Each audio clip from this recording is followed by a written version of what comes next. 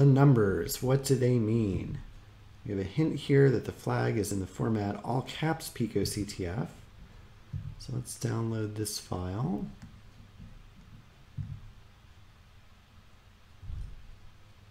All right, so it looks like we have a collection of numbers. There are the curly braces. Now I know that the flag format was supposed to be pico_CTF all caps, so PICOCTF.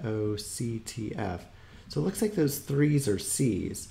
C is the third letter of the alphabet, so P is the 16th letter of the alphabet, I is the 9th letter of the alphabet. So I think this code here just has the numeric representation of the letters of the alphabet. So that's PICOCTF. Then we're going to have T again, HE, 14th letter of the alphabet, M, N, NUMBER, M, let's see, RS, the numbers MASON, the numbers Mason. So let's give that a whirl.